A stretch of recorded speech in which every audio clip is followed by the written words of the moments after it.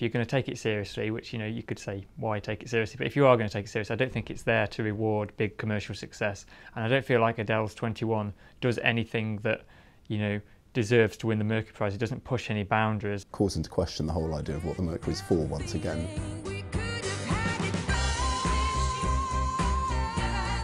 It's been #1 everywhere. I think it's done something like 8 million copies. So you sort of feel almost, what's the point of her being on the Mercury list? And you might say that if Adele's on the Mercury list, then why don't you have sort of take that on the Mercury list as well? Non-kitsch, mellow, middle-of-the-road music feels right all of a sudden. Rumour has had a very big year as well. I was actually wondering whether she'd be on there.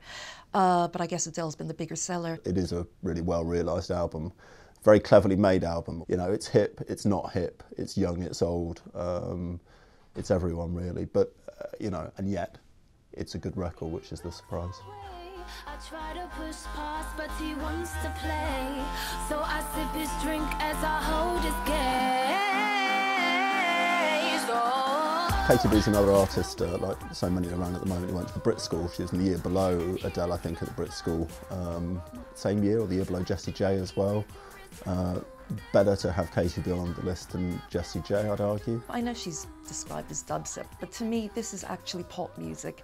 This is the kind of thing that when Girls Aloud split up, one of them should have made. Katie B and James Blake, both kind of a kind of mainstream pop orientated take on dubstep. I think the Katie B one's exciting. I'd like to see that do well, possibly win it. It's, you know, it's got a lot of energy towards it. I think what she's done is she's kind of taken kind of the UK urban scene and given it a bit of a pop sheen. I can see why people kind of like that record. There's a limit to your love. The James Blake one, I think, is kind of the opposite of Katie B. It's given it a very drab kind of makeover. It's very kind of almost Top Man style version of dubstep. I think the problem that James Blake's going to have is that the XX won the prize last year. The XX, I mean, it is a good record, that, but it's quite mannered to my ears, and there is something slightly precious about it.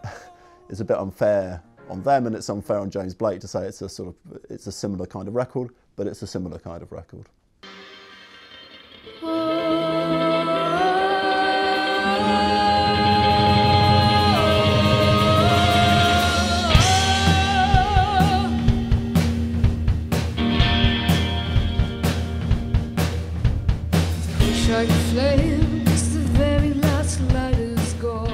Calvi's got a completely distinctive artistic vision. She references everything from Ennio Morricone to kind of the more gothic side of things. She's very focused, and I think her album kind of stands out from the crowd because of that. When Anna Calvi's album came out, one of the most immediate comparisons that lots of people made was with PJ Harvey, so it's going to be quite tricky for her with Polly Harvey on the list as well.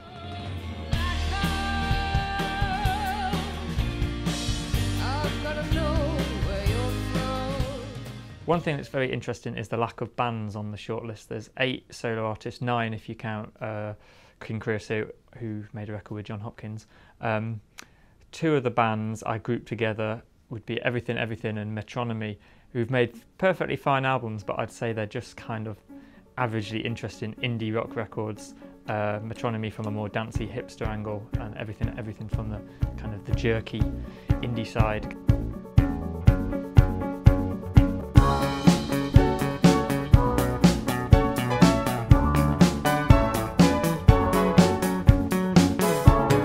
Interesting, good to see live, not, you know, in a way kind of tick all the boxes, both of them, for the Mercury, in that they are a little bit innovative, they're a bit cool, they could be rewarded by being exposed to this wider audience, but I'd be surprised if either of them were going to win this prize. They're both fine, but I mean, I just would not be excited in the slightest if either of them won the Mercury Prize.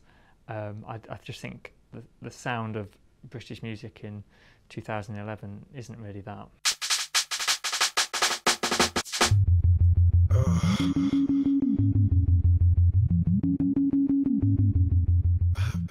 I don't know if Tiny Temper's album itself, in itself, actually merits inclusion, but he himself represents the coming of age of British urban music, and I think for that reason it's nice to see him there. A while ago I was saying how good it seems to me that artists like Chipmunk and Tinchy Strider and Tiny Temper are coming through, because if you compare the British pop scene today to the way it was 30 years ago, it is just more multiracial. There's a wider range of influences there, and it's quite heartening in a sense to see that all of those acts there.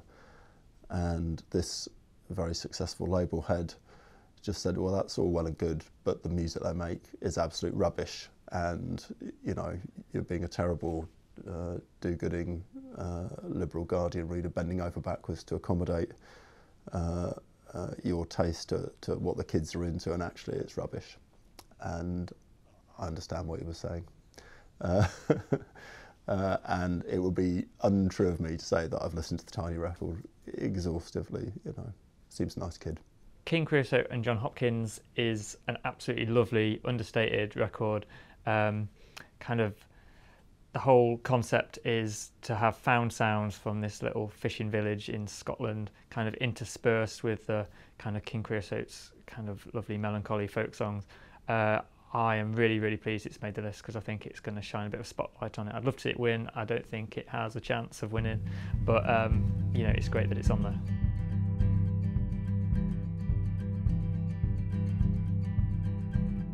I have a drop leaf window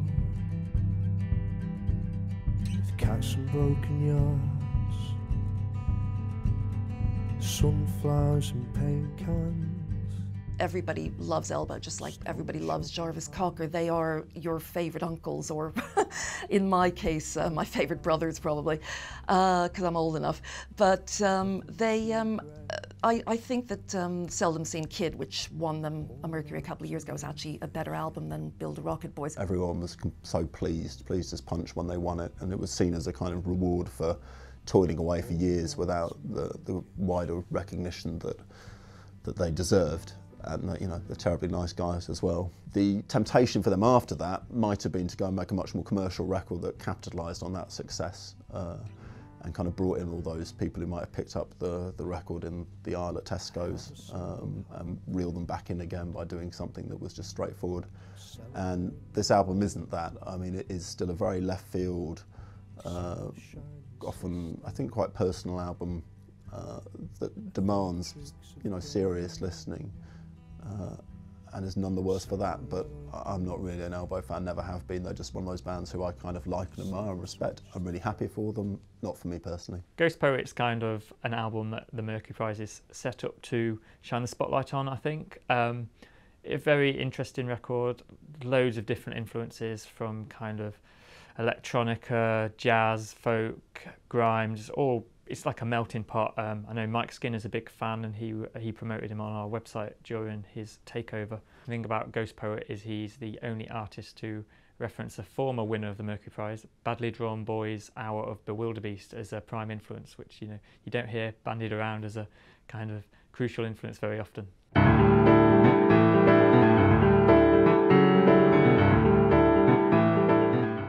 Now, Llewellyn is a fantastic talent, been around for some time, although I think he's only still about 30. This is a solo album, and you can see why comparisons that have been made to the likes of Keith Jarrett before are valid. Technically, he's incredibly gifted, and it is a completely evolving record at the same time. I mean, his problem is, though, that he is the token jazz person this year, and there is always the token jazz person, and you feel like the token jazz person will never win.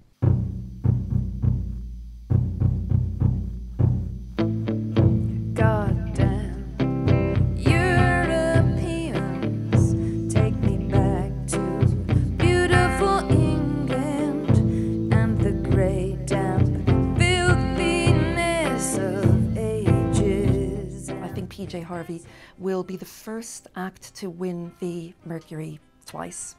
I don't get the PJ Harvey album. She's one of those critics' favourites that completely passes me by, but I think the wind is blowing in her direction this year. PJ Harvey would be quite a smart bet. I think it's almost a good story that she's won it twice. I don't think anyone's ever won it twice before.